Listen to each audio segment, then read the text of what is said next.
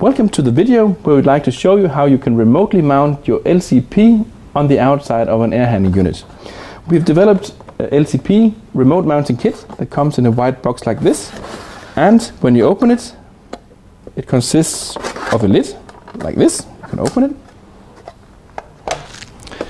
There's a blind cover that you mount on your drive instead of your LCP. There's a knob with a gasket that goes at the back of the air handling unit, and there is a cradle like this and has a connector here that goes from sub D9 to an M12 connector at the back.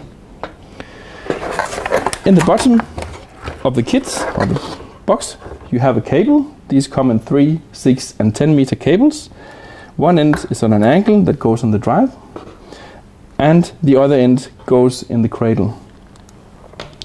And there's a small tool that will help you disassemble everything again. So this is an air handling unit wall, and you need to drill a 24mm hole in the wall. And this fits with the cradle. The cradle is clearly marked with an up. You make sure that this is upwards, and then you put it through the air handling unit wall like this. At the back, you take your knob, make sure the gasket is on the inside and the studs is going into the wall. Mount it like this, and this needs to be tightened with a torque of 1.5 Newton meters. And this keeps the IP54 rating of the unit. So like this. If needed, you can also add 4 self-tapping screws in either corner of the cradle. These do not come with the set, but you can use any kind you like. The next thing you do is that you take your LCP from the drive and you mount it into the cradle.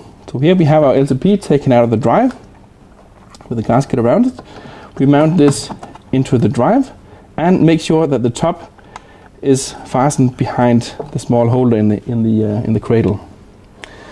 Then we take our lid, we mount it at the top like this and press it downwards until we hear 2 clicking sounds like this, and now it's mounted.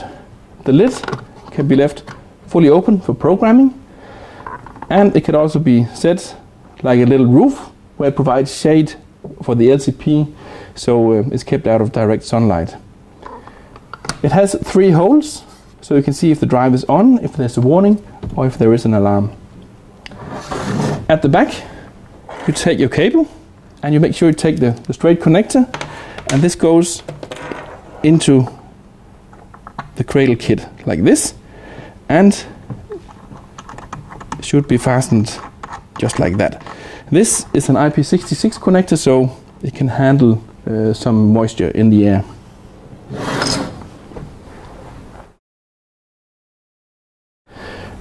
The blind cover you need to mount in the drive.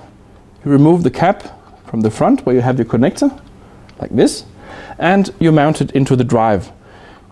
This has a gasket around it, so this is for an IP55 unit, but you can also remove the gasket and put it into an IP20 unit. Put it into the drive like that, and make sure you put the lid back on. The cable with an angle at the end goes into the unit at the drive and is fastened using the screws at the end of the cable. And now you have remotely mounted your LCP on the outside of an air handling unit.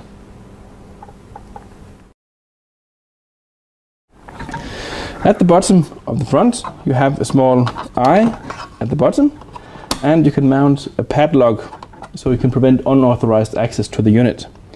If you want to remove the front, you need to open it like this, and you use the disassembly tool. You click that into the 2 small holes at the bottom, and you must hear 2 clicking sounds, one in either side, like this, there, and you can remove the front like that and exchange the LCP or remove the unit or whatever is needed.